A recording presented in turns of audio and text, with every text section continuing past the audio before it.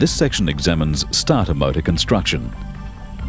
A basic starter motor consists of a direct current motor, a drive pinion with an overrunning clutch, and a drive pinion engagement solenoid and shift fork.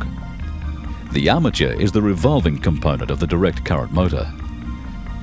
The armature shaft is supported at each end by bushes pressed into end frames, which locate the armature centrally in the outer casing or yoke of the motor.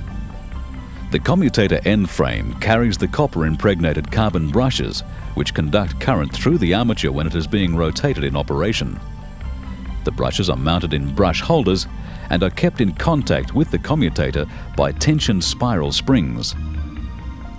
Half of the brushes are connected directly to the end frame and via the ground return of the vehicle frame to the battery negative terminal.